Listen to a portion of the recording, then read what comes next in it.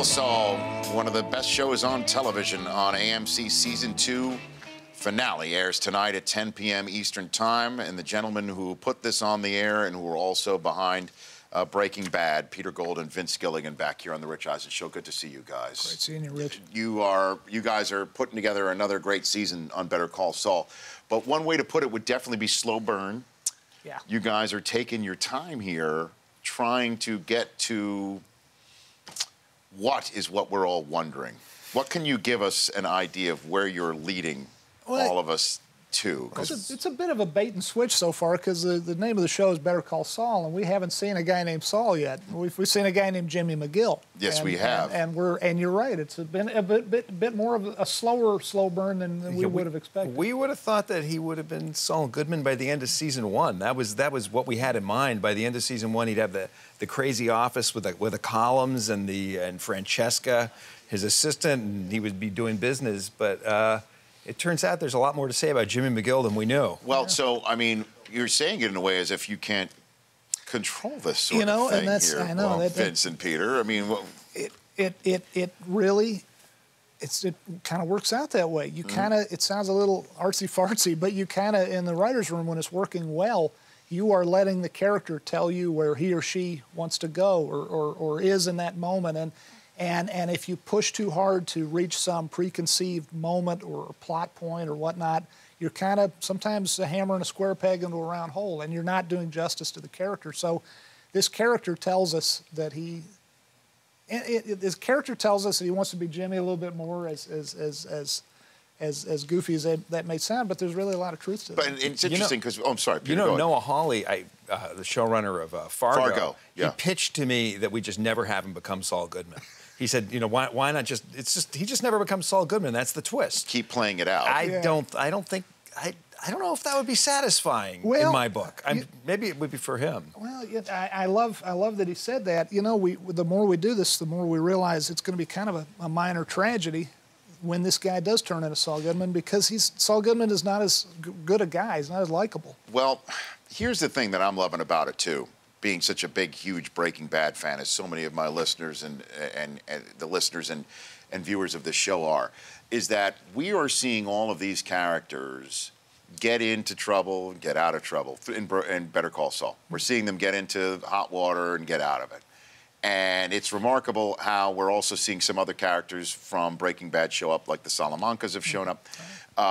We all know, though, that the guy who does them all in is this chemistry teacher that had no idea he was going to turn into Walter White. Yeah. Each and every one of them meets their doom from this guy who we're all waiting to see show up.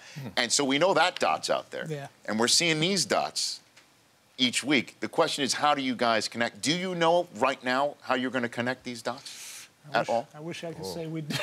We've got a lot of dots up on the board at work, and they're not connected. Yeah. Are you serious? You actually have a board, like a draft board in sports up there? We have a board with cards with characters, and sometimes we'll put up, I don't know if we've done it. It's kind of like a draft board. It is. And then sometimes we'll put up a bunch of questions, and the questions you're asking are really good ones for us, and hopefully we can answer them. It's a little bit like doing Rubik's Cube. Yeah, and it's one of these things where it'd be great to have the answers from the get-go, but you really are making it up week by week, and you're seeing where the story takes you, and like, will we see Walter White? It'd be a darn shame if we never did on the show, but we're kind of finding our way through. Have you had conversations with Bryan Cranston?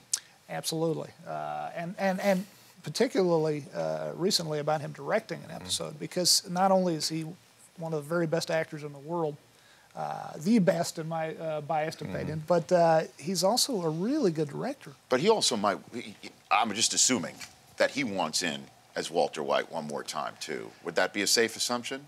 That Bryan Cranston would, that he would like to just one more time? I don't want to speak for him, because he seems interested in the idea, but he's just a sweet guy. Maybe sometimes he's being polite, I don't know. But I could see a version of this where it's like, I don't want to do it again because I left it perfect. Why go back and why risk messing it up? But the way you were doing this, though, not to put any, look, you guys are the idea guys, but you know I have some if you don't mind. Sure, let's hear 'em. But that's the beautiful. No, but that's a beautiful.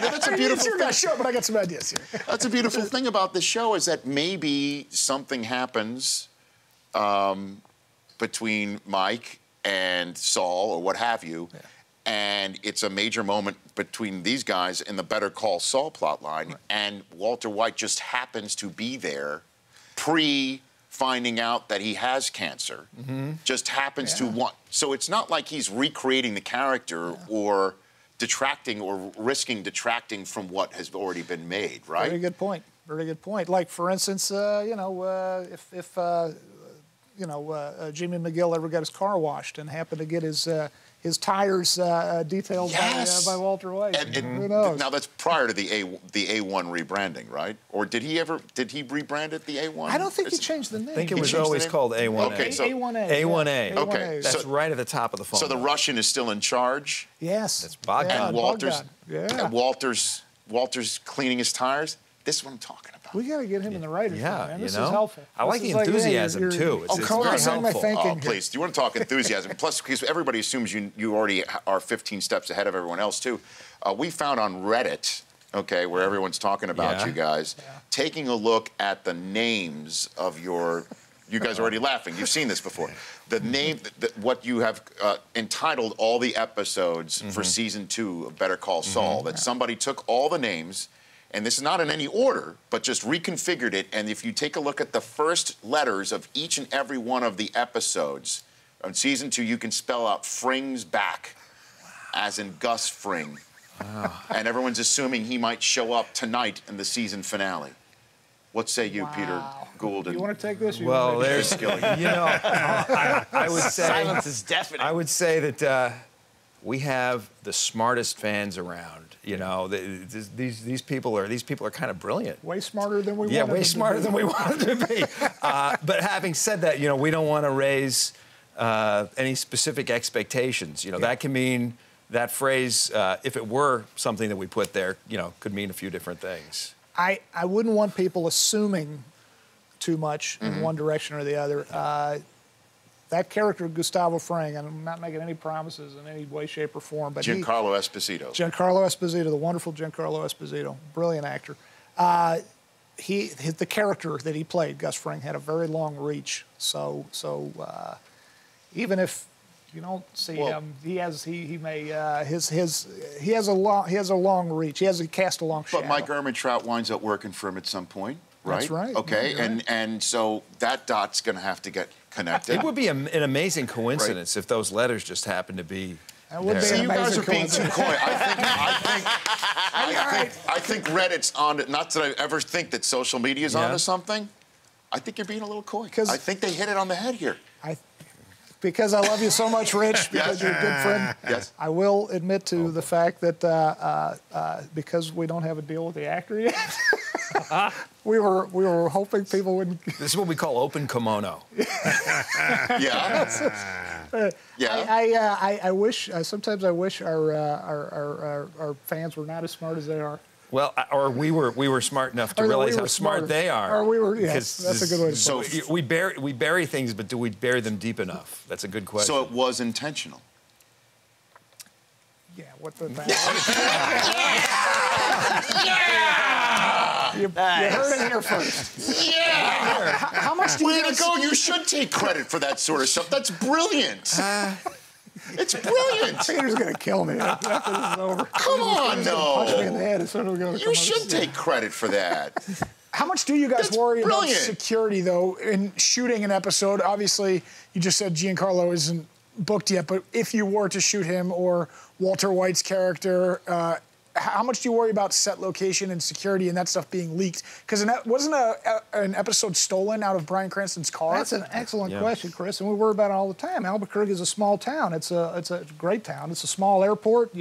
Guy comes through, a famous guy comes through. It's not that hard to put two and two together. So very good question. We do the best we can. And yeah, there was an episode stolen out of Brian's car at one point. Luckily, I think literally some meth head who was not who didn't realize whose car it was. Skinny Pete? Skinny Pete did it? Could have been Skinny Pete broke in? Could have been Skinny Pete. To Bryan Cranston's car. That's incredible. Don't forget, though, that we were pretty successful in keeping the news of Raymond Cruz out of the news. That rhymes. Raymond Cruz plays Tuco. Raymond Cruz is Tuco. We were so excited to have him back, and I think folks would come up to him and he would tell them he was in town for a Western. But it's just like Tuco Salamanca, Hector Salamanca, I can't wait to find out how he gets in the chair ringing the bell. Okay. We can't either. Okay. Yeah. No, well, this is what's great. Do you have a pitch? Yeah. Give it to us. Because the writers' room might be watching now. They're I don't want, no, look, no one's going to ever hear footsteps from me on that front. But I'm just such a huge fan, and so is my wife, you know, Susie, as you know. Yes. Yeah. And so we're locked in. We really, really are. And you've created this great thing. And thank you also, because you can confirm from episode 1 of this year, when you started in the present day, okay, yes. with Saul Goodman, yes, that as he's cleaning out the garbage in his current, you know, the current day for the show, right? Yes. Okay. It does get confusing, then, where his name is Gene and he works at the Cinnabon. Right, at Cinnabon, that some other member of the garbage staff, if you will, walks past, listening in the headsets. And what is he listening to? I'm so glad you brought that up. Right. I would have been we would have been remiss not to mention that you made an appearance on our first episode of Better Call Saul this season. That is your voice in the headphones that the janitor is listening to it. His radio headset. He's listening to the Rich Eisen podcast. Absolutely. From 2010. Absolutely. That's and we were in the mix stage. We're like, turn it up a little more. Yeah. Seems a little loud. Now we got to hear Rich. I was going to complain a little bit about the mix, to be very honest. You know what I mean? You know what? We can still when fix you it. hear it. When you hear it on your regular TV at home, it sounds really good. I give a shout out to the mixers here. When you eventually hear it on like a Dolby 7.1 system, you're going to be like, oh, I hear me real good. It's like I'm back in the podcast room again. Yeah. Your fans are so fanatical, though. We got hit up about that, and they were like, what date episode was that from? Because they wanted to pin down, because when your people reached out, they asked for a timetable of this 5 months. And it met, like, that's how meticulous you are. Now, you might sit here and play coy, like, well, we don't really know this, we don't know that. You wanted something from 2010. You hit up Law. You wanted a specific date that matched with your timeline. That's right. That's right. With the Cinnabon. Yeah.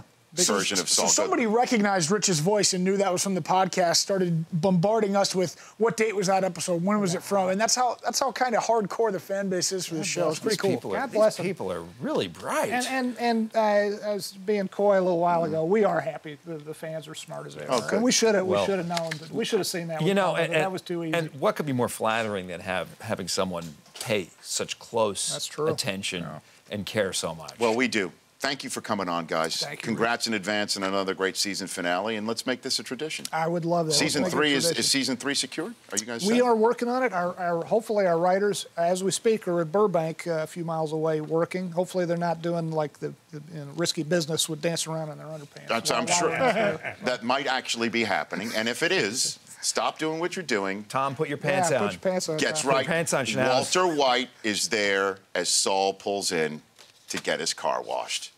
Come on. That would be pretty good. Just throwing it out. I'm not saying. I'm just. That's the sports phrase. I'm not saying. I'm just saying.